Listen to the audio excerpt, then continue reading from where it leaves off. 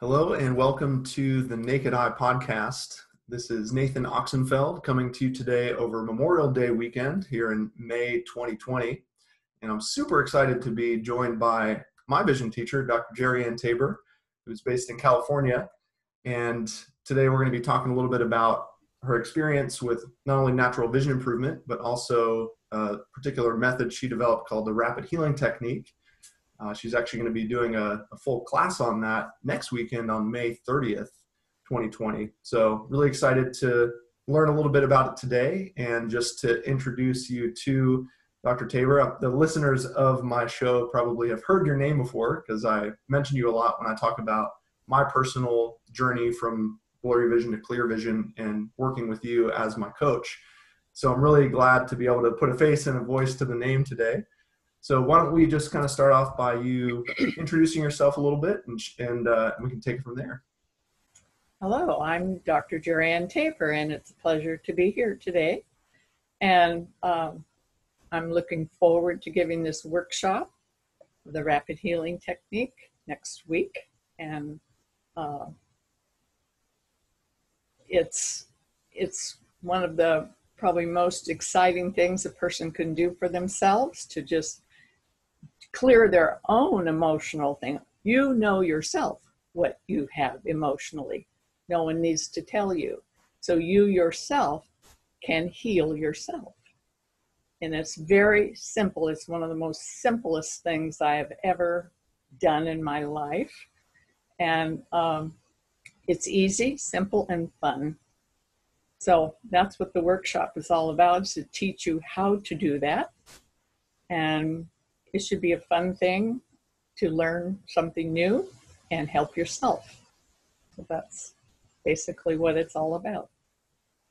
Absolutely. And, you know, it's definitely a part of what you shared with me in our work together of working on healing my vision, you know, because I think before I met you and started working with you, I was approaching my vision improvement process and vision healing process a little bit more on the physical side. I was kind of doing kind of more of the eye exercise kind of thing, you know, and really working with you really opened me a lot more up to the whole emotional connection to, you know, some of the root causes of why I even developed myopia and astigmatism in the first place.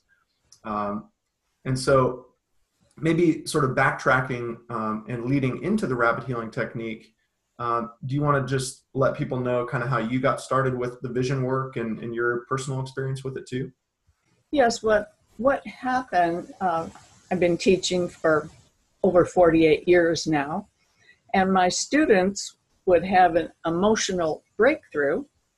And I personally have done a lot of emotional work with the Reichian therapy. And of course, I knew that people didn't want to go into heavy, deep emotional work. So I really sort of just had a prayer to God.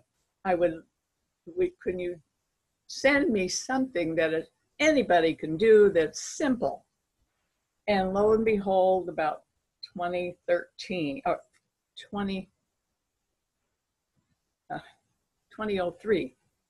a friend of mine channeled some information. And it was all about the emotional energy patterns that everyone on the planet experience. So she had written it all out and I read it and I got so excited because I thought, oh my goodness, this is absolutely wonderful because of all the emotional work I had done. And then I thought, well, what can we do about it? So I was doing some work with the teacher's manual, and I've done some work with Paul Dennison doing some emotional work. And he developed a very simple way to clear emotions. So I took his technique of clearing emotions, added to the information about the emotional energy patterns, and that's how rapid healing technique was born. So now you have this wonderful information that gives you all kinds of ways to know what was going on emotionally for yourself in a very simple way and to clear it. So that's how the whole thing was born. And it took me a whole year to write the book, but it didn't take me long to discover it. So that's how I got started with it. And I use it with all my students in teaching, and I teach it to them. And it's a wonderful, wonderful tool for anyone. And you can also say you are working with an older person or a younger child, you can actually clear things for them too. So you can become a surrogate. So there's a lot of wonderful ways to apply it besides just personally. Yeah, I remember when you were first teaching it to me, and I was starting to learn it myself. You were also doing some clearings for me before I was really, getting better at doing it on my own. And I thought that was really cool, with us being at a distance, not even necessarily being in the same room together, but still being able to have that kind of experience. Right, you can do distant work too. Yeah, absolutely. And I've done a lot of online teaching, and also I've done that with students, just teaching it to them and teaching them how to do it and clearing them also. So it's fantastic. And I know, the purpose of the class next weekend is really to actually teach people how to do it and kind of learn the mechanics so they can apply it themselves. But rather than going into that today, maybe could you sort of just explain maybe sort of what you mean when you say, clearing an emotion, or if people are kind of new to this sort of emotional link? Well, what happens, just as an example, you're going along in life and someone says something to you and it really upsets you, and you go, and you're upset and you're angry, and it isn't really what that person is doing or saying. It's triggering unconscious things in your subconscious mind that have been laying there dormant until this trigger comes along, and whoops, up it comes. It's like a toaster. You push it down when you get it, but when it comes back up, it's like a toaster. It just pops up. Yeah. And there you have that emotion again. And so sometimes when you just give it a little thought, why am I feeling this way? Where did I feel this before in my life? What's going on? Why am I so upset with this statement or this way that this person talked to me? So you kind of can figure out sometimes where that comes from. And if you don't know, then you look at this, emotional pattern sheet that explains exactly, and you muscle test it to see, okay, which one is it?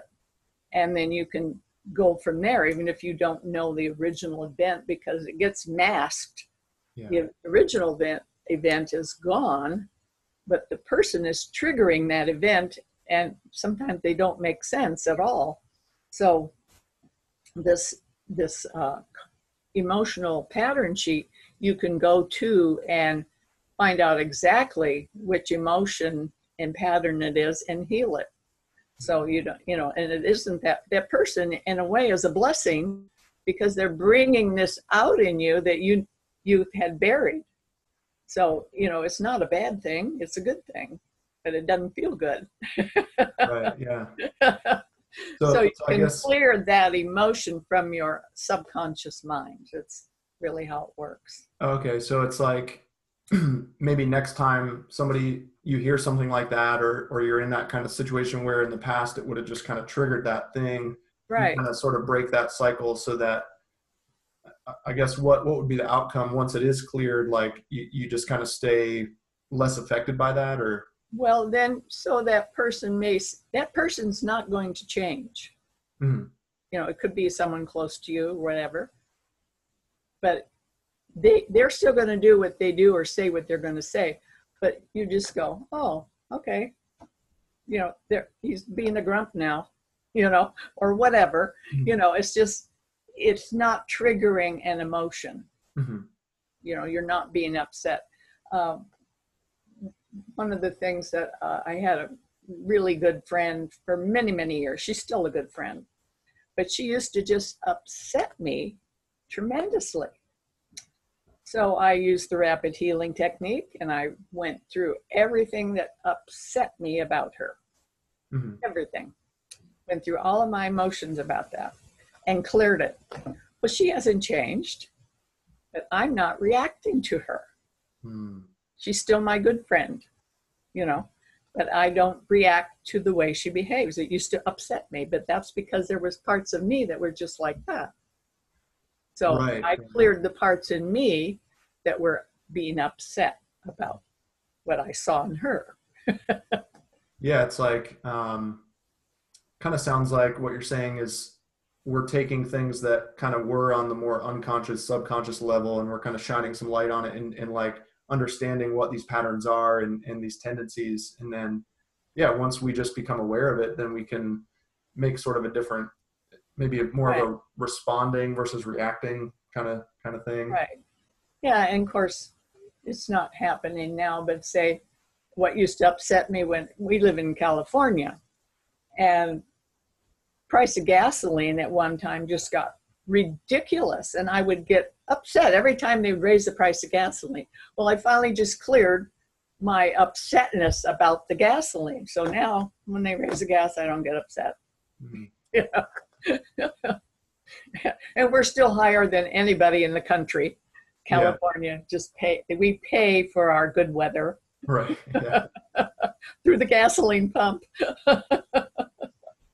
Yeah, I really like the way you explain it in terms of, you know, there's only so much we can do to change other people or change the world. But like, you know, what I'm hearing you also say is like, we can change ourselves. We have a lot that we can kind of work on within. We can only change ourselves. Yeah. And correct me if I'm wrong, but as I have been sharing the rapid healing technique with my students and teaching them the protocol and clearing these things, one thing that I personally came to in my own experience with it, and the way I kind of explain it to some of my students too, is on a more physiological level with the central nervous system, the autonomic nervous system, with the parasympathetic versus the sympathetic. For me personally, when I would think of those things that would upset me or scare me or create that anger, I felt like it was kind of like flipping me into that sympathetic, like fight or flight, or flight.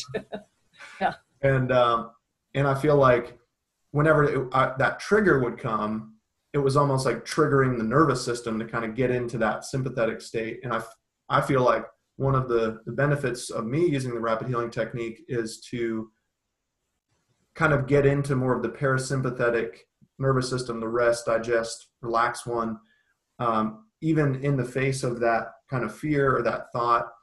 And then the next time there's that trigger, I won't automatically fall into that sympathetic kind of state. I can maybe stay a little more calm and collected and kind of relaxed about it.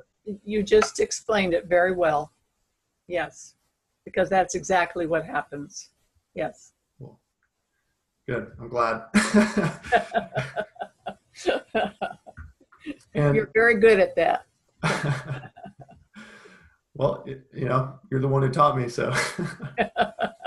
Right. And, you know, I'm also really curious, you know, one of the first ways you shared it with me was in regards to vision in particular. And really, because I got my glasses when I was like 7 or 8 years old. And so you actually had me go back to when I was 5 and 6, and you did some muscle testing to figure out, okay, what age exactly should we be targeting and looking for potential clues here, or, you know, causes of stress or fear or transition or even trauma. And that was kind of the first time I had done that on that level. But what I love about the rapid healing technique is that it's not just for vision. You know, it can really help with anything else. So, yeah, do you find that like you know, with yourself or with your students, like you use it more for vision or just like across the board? Well, it's just that when things come up when you're doing training, then you can go and clear it right now. Mm-hmm. You know, you can clear it when it comes up, because some people have memories that are tied to the eyes. Yeah. I remember one young man particularly. He wanted to be an airline pilot, and he had his license to fly, and that he wanted to go into higher airplane, bigger airplanes and so forth. So he needed his 20/20 vision to do that. So he came for eye training, and I was using the shifter with him. And yes, the shifter. And he went, oh. And I said, what's the matter?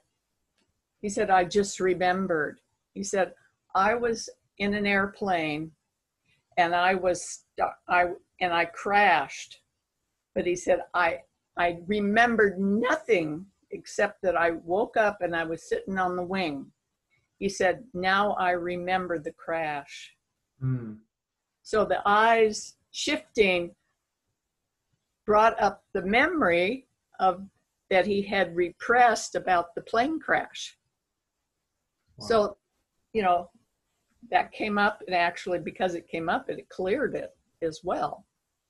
Yeah. So, that's the kind of things that are tied to the eyes. People have emotional breakthroughs. I remember one woman, an older woman, probably in her 70 to 80s, up in that range. And we were doing some reading. Yeah. And she just started to cry. And I said, well, what's the matter? And she said, I just have this memory of the teacher going to hit my hands with a ruler when she was young and in school. Mm-hmm. So, we repress these things. Yeah. And then things that we do that are tied to our eyes, it comes out. So it's a wonderful tool for clearing it immediately. It instantly clears.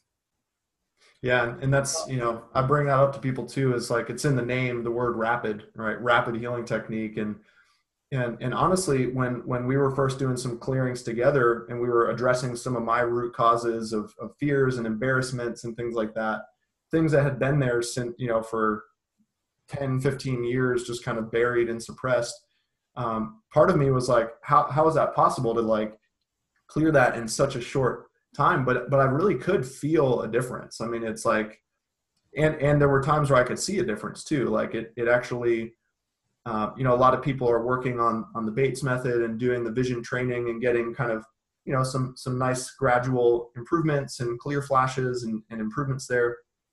But there were times when I felt like actually addressing some of those root causes of what caused the blur in the first place, sometimes even kind of jumped me even farther forward than the vision practices were doing. And I actually had a student who, similar kind of thing, where we were doing some of the reading work up close and she was farsighted. And we just went into the rapid healing technique. And this will lead me into another question about it. But one of her statements was like, I'm afraid I haven't really cleared all my childhood fears. And that was quite a broad statement, really big blanket statement that could really knock out a bunch, even without being really specific. That's right. And we did the clearing and she opened her eyes and the print was clear. Where before the clearing, it was all fuzzy and blurry. And so like to see that, instant tangible vision improvement by actually addressing the non-physical emotional connection there, like I really encourage people to explore that because it can be really powerful. You just talked about the intent. Mm-hmm. You made the intent to clear her childhood fears. Yeah. So that's all you need is intent. And and it did. Yeah. And I don't know. I mean, I remember, in some of the ways you trained me in it of like, some of these statements, we want to get really specific and really pinpoint some, really, specific instance or feeling. And so at first I was like, I don't know, that sounds like it might be really broad, but it really worked. And I remember, you giving some examples and also reading in your book about just, doing these like really big clearings without getting super nitty gritty about it. And I guess it works both ways, really specific, it does. really broad. Does. Right. Yes, exactly. It can be used many ways. And that was a perfect example of childhood fears and Mhm. cleared them. Yeah. So And it's really fascinating to think, like you pointed out earlier, of like this thing happened a long time ago, but there's this sort of thread that connects the present moment to that. And along the way, we might have those triggers and it might manifest in different situations or with different people. But I think a really valuable thing that you've shared today is that we can trace it back to its, base root. right, And that's really effective instead of having to go and kind of, think about exactly. where it even came from. So Right.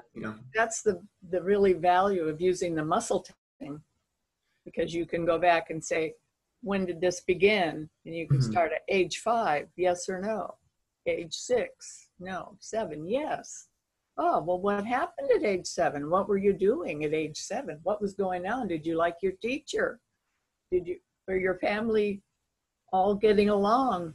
Or did your family get a divorce then? All kinds of things. You can trace it back so easily, so Yeah. simply.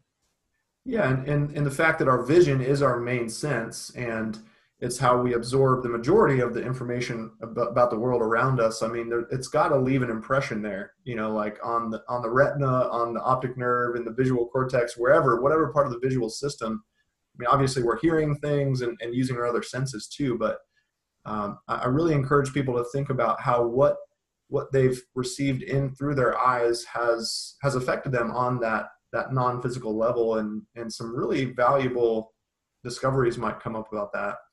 Absolutely. Absolutely. Yes, the workshop will teach you wonderful things to do for your life. Yeah, yeah. And it's really awesome that you're including a copy of your book about the rapid healing technique as a part of the workshop. And first, certain number of people who sign up get the actual paperback one mailed to them, and then anybody after that can get the ebook Right. version. The book is a workbook, so you Mhm. can actually go through several chapters of clearing your entire energetic system. So you go through and check off whether this needs clearing or not. And so you can actually go through a whole checklist, and things you would never have thought of Right. can find out whether you need to clear it or not. So Mhm. it's a wonderful workbook. Yeah, totally. To sort of accompany the workshop is going to be awesome. And I know it's just a week away, and there's a good chance that some people are going to be watching or listening to this after the workshop. And so, maybe we'll be able to even figure something out about, either providing a replay for it or even, doing another offering of it in the future or something if people are interested. Sure, sure. But I do have a couple. Well, real quick, before we move to the next thing, I just want to see if you would be able to just sort of briefly explain the muscle testing component of it, because some people might not be familiar with, and I know you're going to go into the teaching of it in the workshop, but just Yeah. maybe just like what that If, is or how that works a little bit. if you go online and look up muscle testing, you will find 20 different ways to do it. Mm-hmm. Okay. I'm going to just show one way in the book. Mm-hmm. But people who already know how to muscle test, I encourage them just to use what they've been doing. Yeah. But muscle testing is a connection with your inner self. And so you're actually connecting to your inner self or your higher self, however you want to call it, and the God part of us. And so it's a way to communicate. And for instance, when I teach, sometimes I need my other hand, so I do it one-handed. But Mm-hmm. if I were, the way I muscle test is strong is yes, that means it's locked, and weak is no, it's unlocked. It's like a swinging door. The swinging door, when it's unlocked, you just push it and it goes boom, open. But if it's locked, you go push it and it won't move. So that's a lock. I can push really hard, it's locked. But now I'm going to unlock it and it slides right open. So you can do it this way, this way. There's many ways to do it. Like you say, People go online and they can find out many ways to muscle test. But these are just simple. I've tried to pick the simplest for the book. Cool. So, but it's just a way to connect, to get true answers from whatever you're working on, that you're, whatever issue you're working on.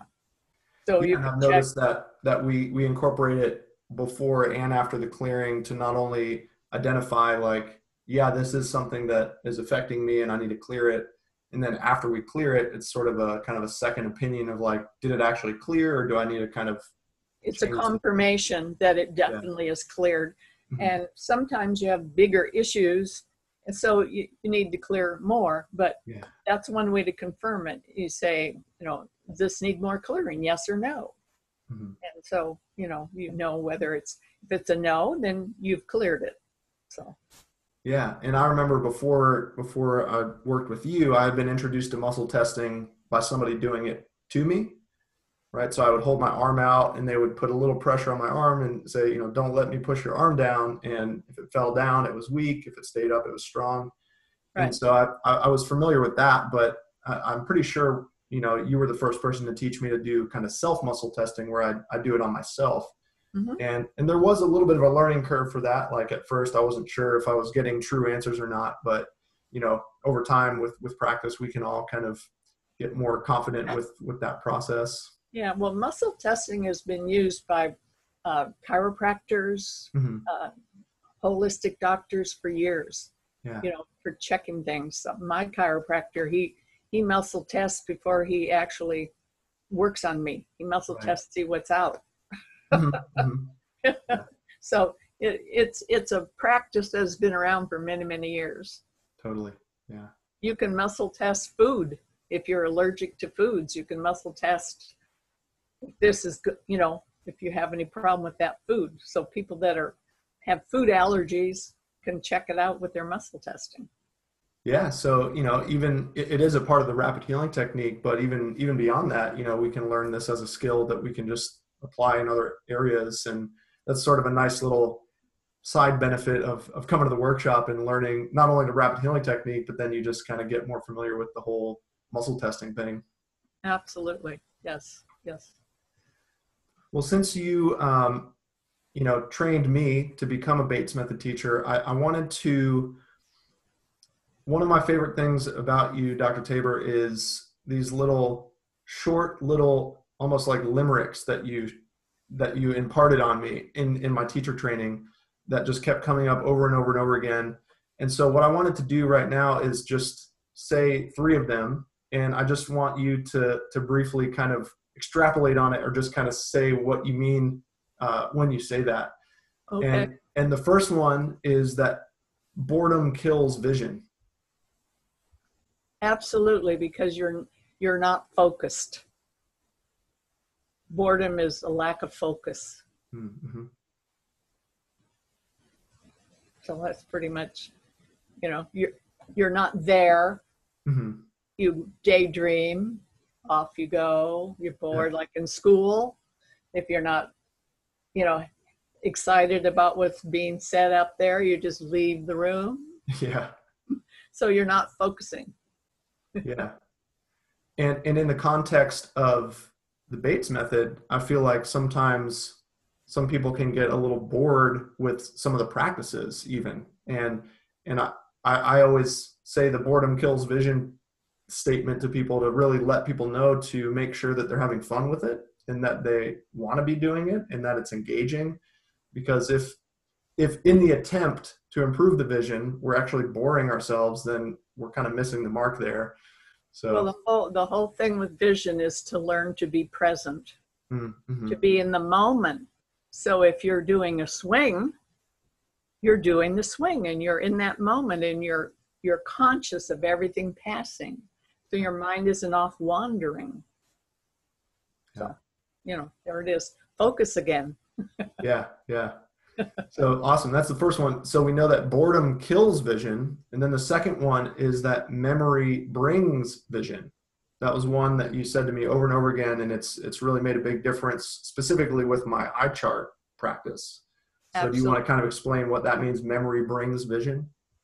Yes, well, if you can't visualize it, you can't see it. If you can't remember it, you can't see it.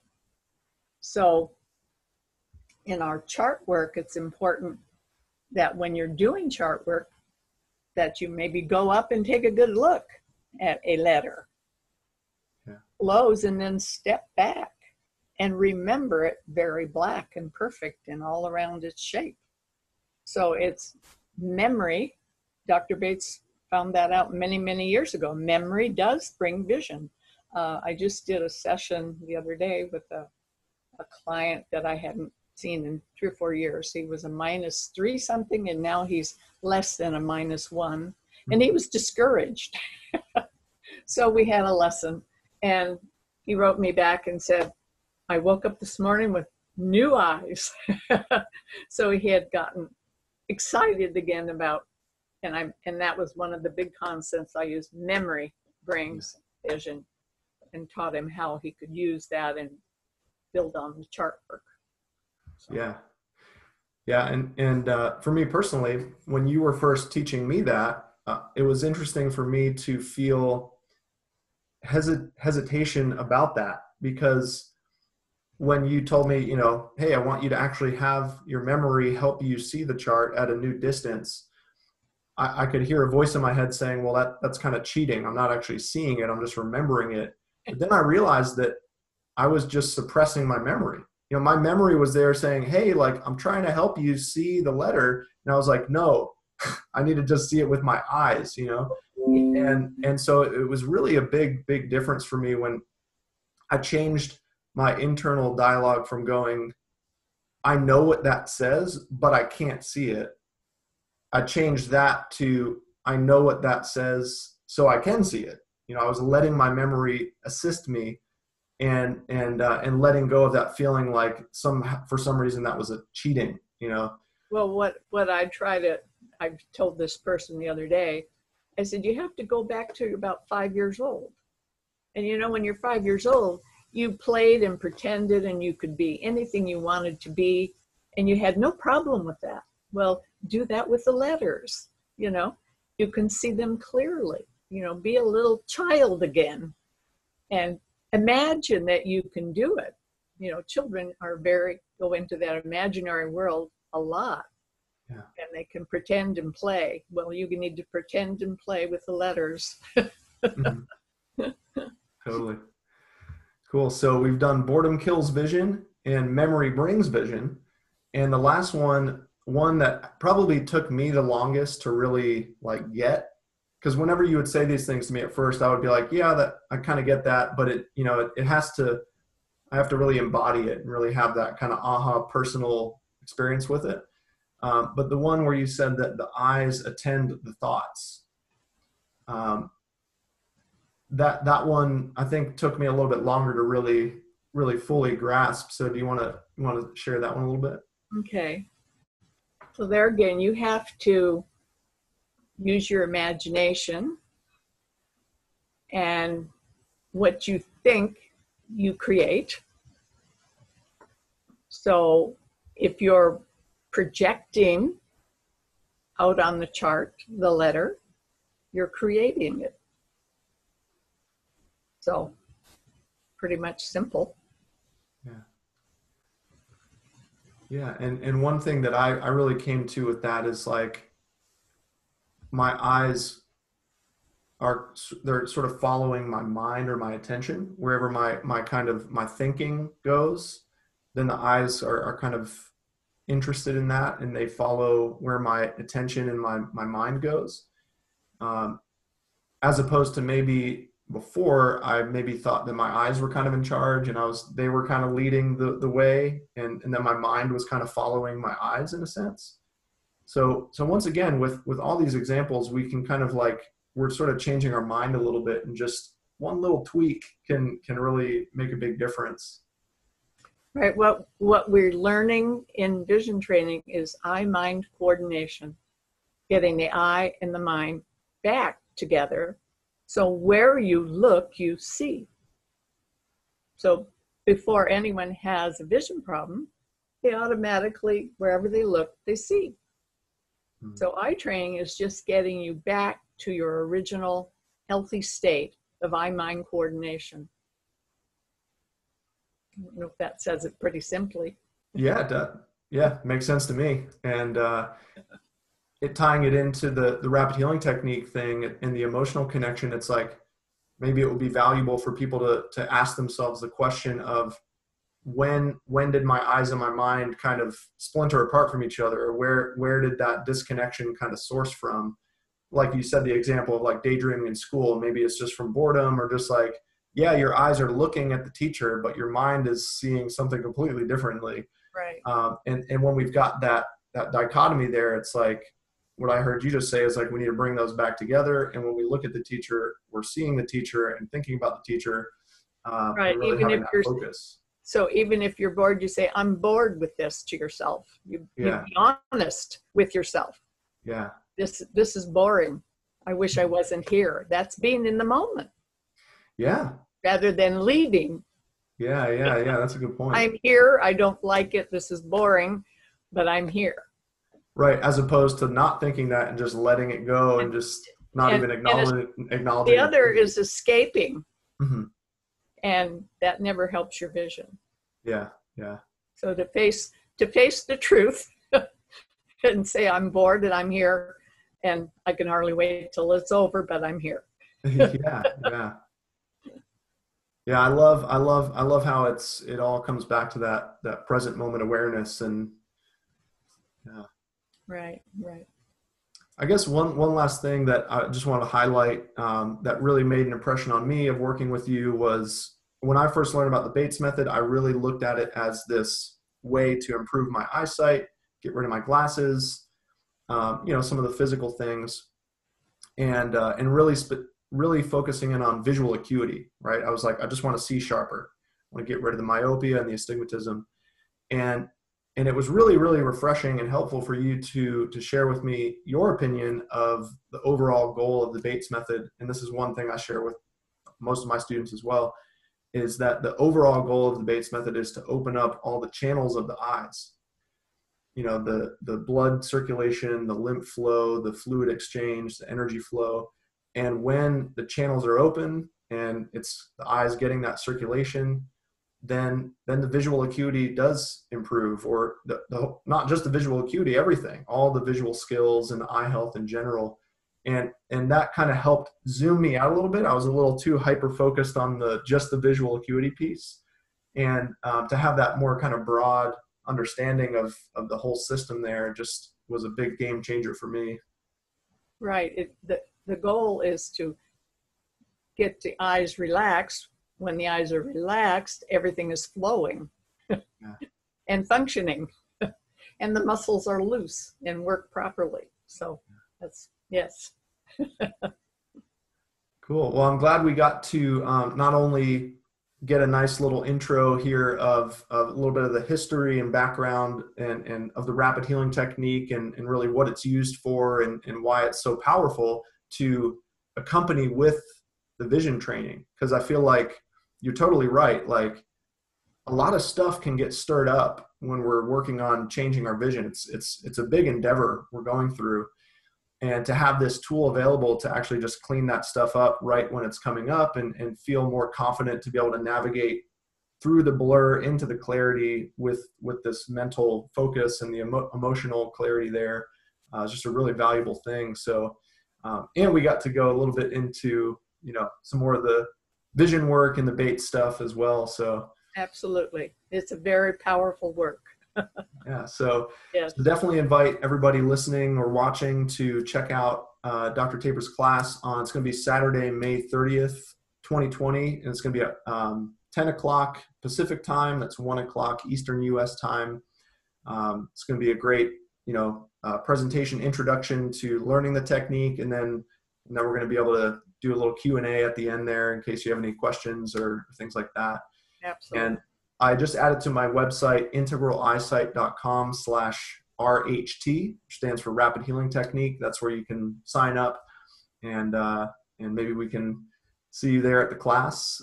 Or if you missed the class, maybe reach out and express some interest, and we can either organize another one, or maybe get you the replay or something like that. So Yes, and thank you very much. yeah, thank you so much. I've been wanting to sit down and have a chat with you for so long. I'm so happy we finally got to do it, and maybe we can do some more. And I would love to also have you join me on the Better Eyesight podcast for an episode or two, where we go through and read Dr. Bates's magazines and really go deeper into the Bates method stuff together. Absolutely. Awesome. Well, thank you so much, Dr. Tabor. Right. Thank you, Nathan. And thank you, everybody. Look forward to seeing everybody at the workshop. All right. All right.